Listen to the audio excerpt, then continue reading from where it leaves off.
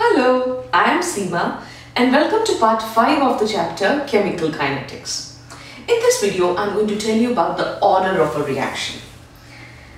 In the previous video, I talked about the rate law and I told you that the expression, the rate equation or the expression for rate of a reaction is the rate of a reaction is equal to the rate constant K into A and B, the concentrations of A and B, where A and B are the reactants, raised to certain powers, and these powers are how sensitive the reaction is to that particular reactant.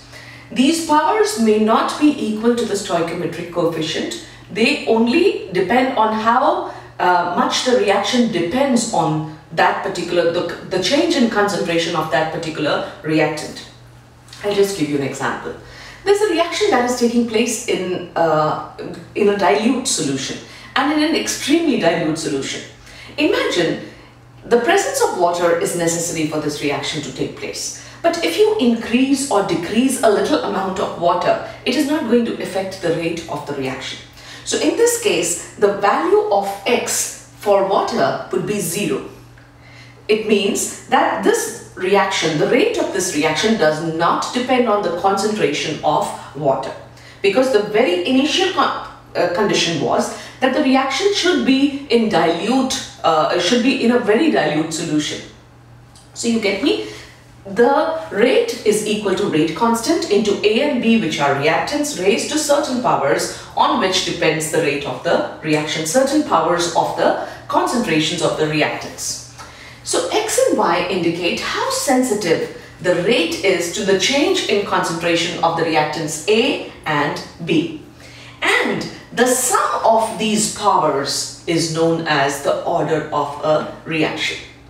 So in the rate law or in the rate equation, whatever powers the concentrations of the reactants have been raised to, the sum of those powers is the order of a reaction. That is defined as the order of a reaction.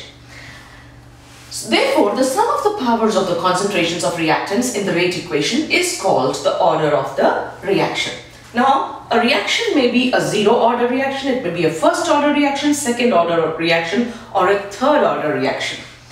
Usually, reactions do not exist beyond a third order.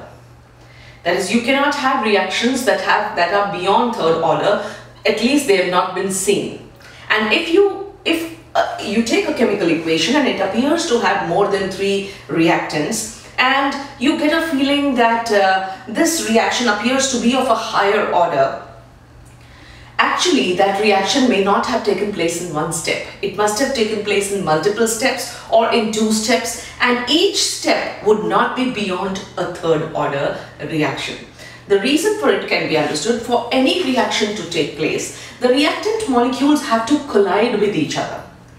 And since they have to collide with each other at one time, and they have to collide simultaneously for that change to occur. And not only do they have to collide simultaneously, they have to collide in a certain direction for the reaction, for the chemical reaction to be effective or for it to take place. That is, if there is one end that is reactive and the other end is non-reactive, for example in a soap molecule, you see the head is polar and the tail is non-polar.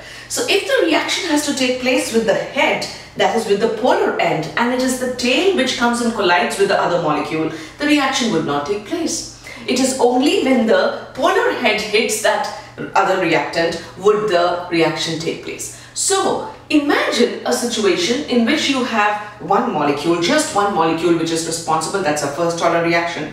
For a second order reaction, there are 2 different molecules which need to collide together, still possible. But for a third order reaction, it is a little more difficult because now you need 3 different molecules which are going to collide simultaneously, and that too in certain directions. And not only directions, each molecule should have a certain amount of energy also, a basic threshold of energy for the reaction to take place. So there are many factors which decide whether a reaction would take place between molecules or not.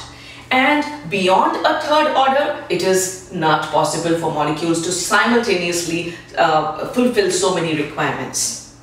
Therefore, The order of a reaction is usually zero order, first order, second order and third order reactions. If you say a reaction is a zero order reaction, it means that reaction is independent of concentrations. If the power is zero, it means it depends on the concentration of A to the power of zero. It means it does not depend on the concentration. So we say if any reaction on the whole is a zero order reaction, it is independent of concentration. So having understood this, if we are required to calculate the order of a reaction and the rate law or the rate equation is given to us, it's very simple. All you have to do is add up the powers and you will know the order of a reaction. So this is example 4.3 of your NCERT textbook. The question is that rate equations are given and you have to calculate the order of these two reactions. So rate is equal to K, where A is to the power of half and B is to the power of 3 halves, that is 3 by 2. So let us find out the sum of half plus 3 by 2. So upon 2, and 3 plus 1 is 4 and 4 by 2 is 2. So the answer is 2. Therefore the rate of the order of the first reaction, that is A, reaction A would be 2. This reaction is a second order reaction. For the second question, the rate again equation is given. K, A is raised to the power of 3 by 2 and B to the power of minus 1. So let us calculate, add up these 3 by 2 plus minus 1. So minus 1, right? Let us multiply 1 by 2 and divide it by 2. So we get 2 by 2. This becomes 2 by 2 and 3 minus 2 is 1 and 2 remains in the denominator, 2. So you get half. So the order of this reaction is half. The order of a reaction may not always be a whole number. It can be a fractional number too. So this shows that it can be a fraction. So that is how you calculate the order of a reaction. A balanced equation may be a sum of elementary. This is what I explained to you. When you look at an equation, it appears that the order of the reaction is much higher. But if you feel that the order is beyond 3, it definitely means that that reaction is actually an overall reaction. The reaction took place not in one step, it took place in multiple or maybe more than 2 steps. 2 or more than 2 steps. So a balanced equation may be a sum of elementary reactions which make it a complex reaction. Any reaction which is made up of elementary reactions and in the end you are only giving the overall reaction is a complex reaction. So a complex reaction is made by the sum of elementary reactions. A balanced equation may be a sum of elementary reactions making it a complex reaction. For example, in the oxidation of ethane to carbon dioxide and water, intermediates are formed and these intermediates are alcohol, aldehyde and acid. These are formed as in different steps. Alcohols, aldehydes and acids are formed before finally giving out carbon dioxide and water. So these are the different steps in which the reaction took place. And not only is it that you will have different steps in which reactions will take place. I told you that the angle at which the collision takes place also decides the reaction. Sometimes you may have 2 heads in the same molecule which are capable of reacting with that other reactant. So if one head reacts, one product is formed, and if the other side reacts, another product is formed. So you may have side reactions, you may have reverse reactions taking place, and all these make the reactions really complex. Now take an example.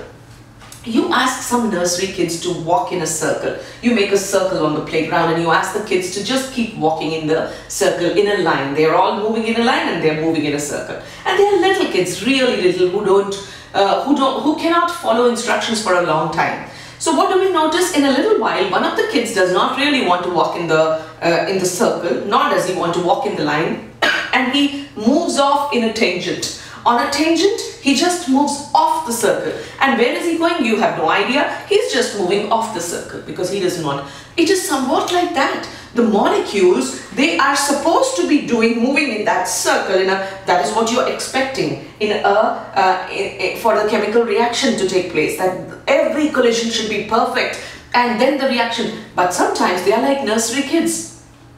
One of them may just move off the tangent. Some of them, if you're having a fight with someone, one way is to really go head on head, have a collision head on, and you're having a fight. And the damage would be maximum. But there is another way of fighting too. If a head-on collision is not possible and the teacher is in the class and you were in the middle of a fight and you're standing next to the kid you were fighting with, a little nudge on the side may also work. It may not be the same product, it may not give the same result, but it'll work. So when reactions take place, a little side reactions, a little reverse reactions, and moving off to the tangents do take place.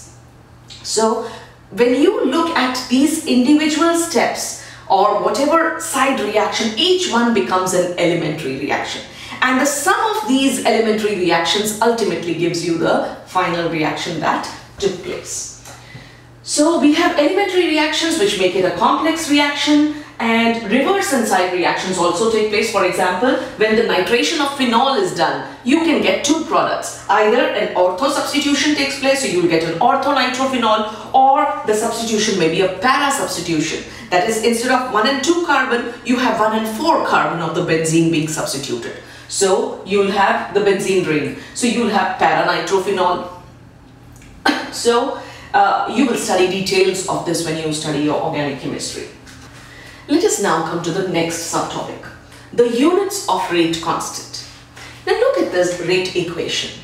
We know that rate is equal to rate constant into a to the power x into b to the power y. The units of rate constant depend on the order of a reaction. And how do they depend? Let us understand that. If rate is k, a to the power x, b to the power y, then what will k be? K will be equal to rate upon a to the power x and b to the power y. You understand this? That rate is equal to, k would be equal to rate upon a to the power x into b to the power y. Now if we take the units, what will be the units of rate? The units of rate is the change. What is rate defined as? Rate is change in concentration upon time taken. So let us say we take the concentration in moles per liter, that is molarity, and time could be in seconds, it could be in minutes, it could be in hours, it could be in days, you choose the time. So the units for rate are concentration upon time, the unit for concentration, whatever unit you take, and the unit for time. But the units for this denominator, that is a to the power x and b to the power y, would depend on, they are also concentration terms, but they would depend on the power to which it is raised. So for a zero order reaction, the value for any order of reaction, that is x plus y, the unit for k will depend on that power or on the order of the reaction. So for rate, the unit is concentration upon time into 1 upon, let us take x plus y, a plus a and b are concentration terms, any concentration in molarity, and x plus y is equal to n, which is the order of the reaction. So unit will be calculated by concentration upon time into 1 upon concentration to the power of the order of the reaction. And the value of k will depend on this order. How? Let us assume that the reaction is a zero order reaction and we want to calculate the unit for k. The unit for rate is concentration upon time. Let us say we take concentration in molarity, that is moles per liter, and time in seconds. So we get concentration upon time is moles per liter upon seconds into for a zero order reaction, 1 upon concentration is moles per liter, the unit for concentration is moles per liter, to the power of, the order is 0, so to the power of 0. Anything to the power of 0 is 1. You know that mathematically. Anything to the power of 0 is 1. So this denominator becomes 1. If this is 1, so what does the unit of a zero order rate constant become? It becomes moles per liter upon second, because this is 1. So it becomes moles per liter per second is the unit for a zero order reaction. Then you come to a first order reaction. For a first order reaction, what is the unit now? The unit for a first order reaction, again for concentration, it is moles per liter upon second. into 1 upon moles per liter is the concentration unit for the concentration term to the power of 1, because that is the order of the reaction. Anything to the power of 1 is the same thing. So it is moles per liter. So you have moles per liter in the numerator and you have moles per liter in the denominator, which get cancelled out. And since they get cancelled out, your unit for a first order reaction becomes S negative, that is second inverse. For a second order reaction, you have moles per liter upon S into 1 upon moles per liter to the power of 2. I hope you're able to understand. This is the concentration term, and this is, that is the rate, the unit for the rate. And this is 1 upon moles per liter, concentration term, raised to the power of 2, because it's a second order reaction. Now if it is raised to the power of 2, 1 of the moles per liter gets cancelled and only 1 is left. So you will get all of these in the denominator. You get a mole inverse, liter is already inverse, so when you bring it up it becomes liter, and second inverse. So mole inverse liter into second inverse. So in a question, if you're given the value of the rate constant, you may be asked that this is the value of the rate constant. Now tell me what is the order of the reaction, and nothing else is given to you. All you have to do is look at the units. If you look at the units, you'll get an idea what is the order of the reaction. So there is one such problem in the NCERT. Let us do that now. Give me a moment, I'll write it down. Alright, so this is the solved example 4.4 of your NCERT textbook. The question is that identify the reaction order of from the following rate constants.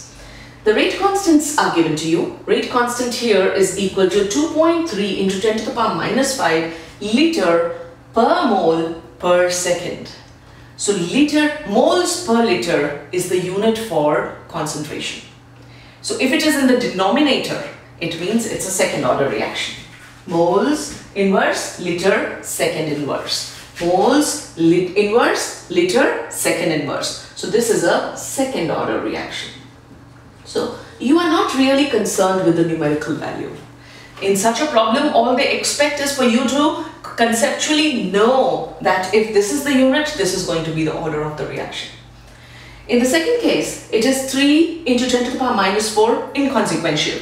The unit you have to focus on, second inverse. If it is second inverse, it means that there was a concentration term in the numerator and a concentration term in the denominator which have been cancelled out.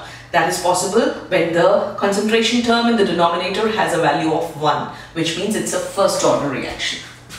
So in a first order reaction, first order, you get the unit second inverse, right? So this was order of reaction. In the next video, I'll tell you about the molecularity of a reaction.